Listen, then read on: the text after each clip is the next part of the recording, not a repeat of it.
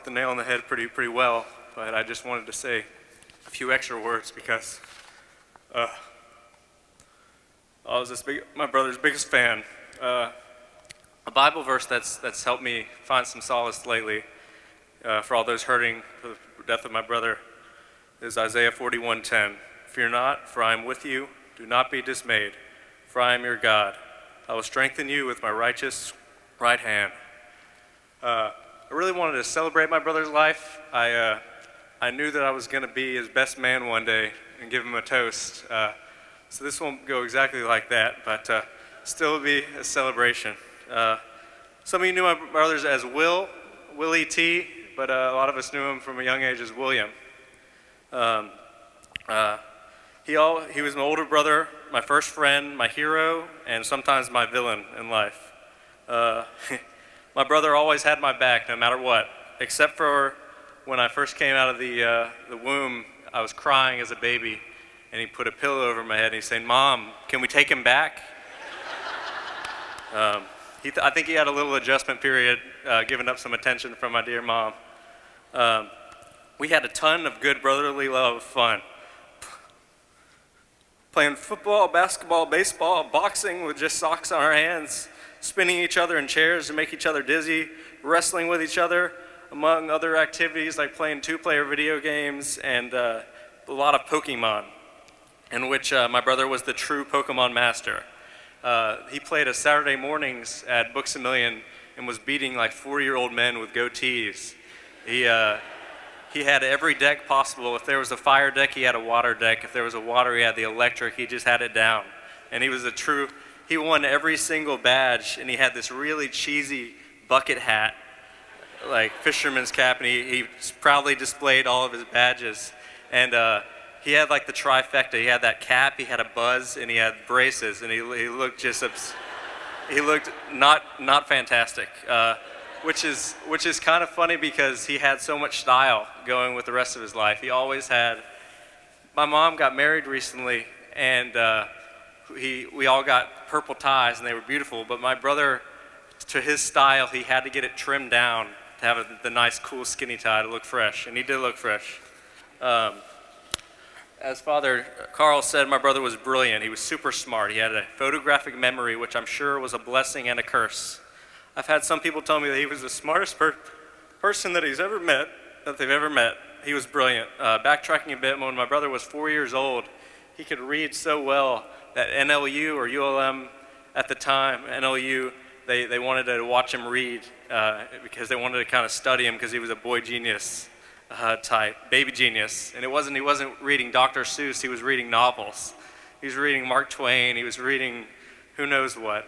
The Bible, I'm sure, because if he's my mom's son. My brother, and going forward, he had an incredibly high ACT score. He had an incredibly high IQ, and he had full rides to like Tulane and all these incredible universities, but he wanted to go with his artistic side instead.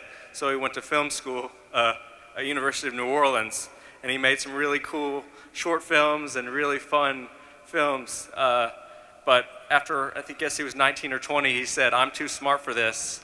I can find jobs." That seniors were asking him for jobs, so he said, "I'm going to get out of school," and he started working. Side note: he just recently went back to school and was going to Louisiana Tech to do computer engineering, and he was flourishing. He got the award called the President's Honor List, which is an award that only a few students make.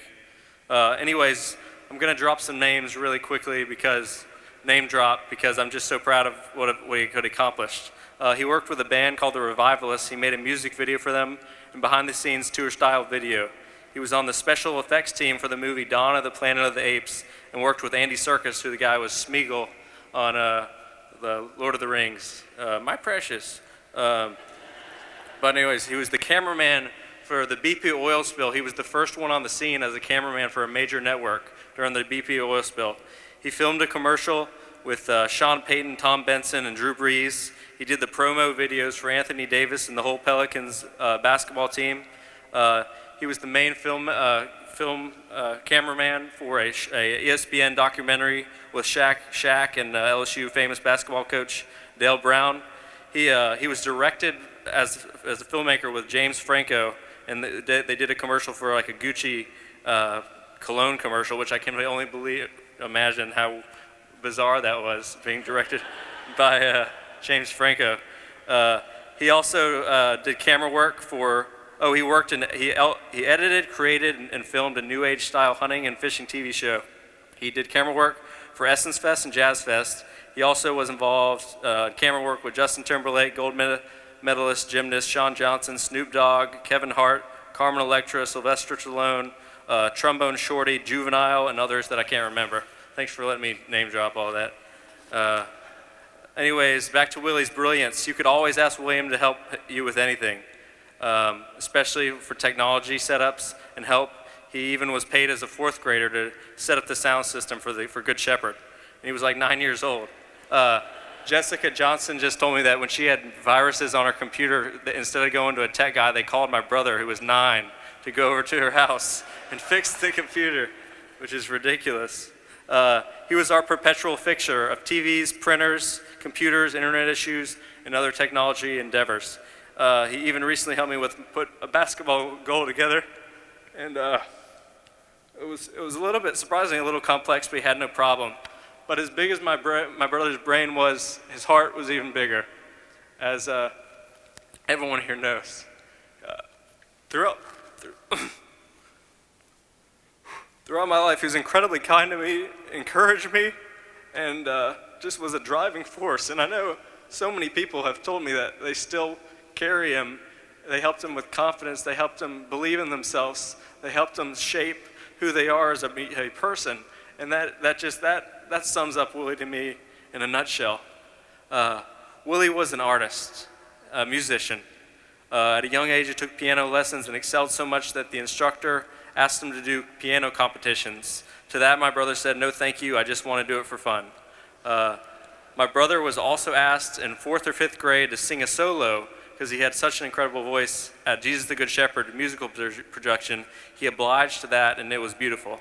My brother also played the guitar, bass, keyboard, piano. He had a beautiful singing voice, like I alluded to. And at age 16, he was the lead singer of a band called Renee.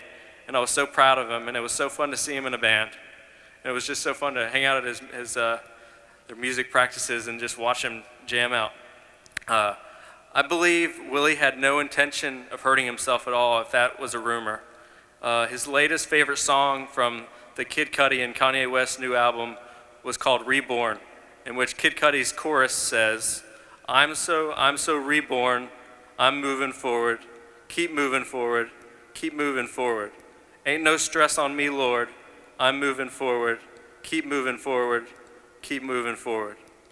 Although we lost a bright star and a beautiful soul, I think we should all move forward with love and happy, incredible memories of the loving, caring, truly unique, smart, passionate, and overall incredible Willie. Keep him in our hearts and our spirits, and I think that's what he would want. Thank you to everyone who's reached out with prayers and thoughts and kindness. This really lifted up me, and I know my family. And thank you guys.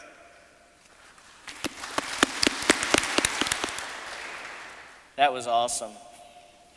I invite everyone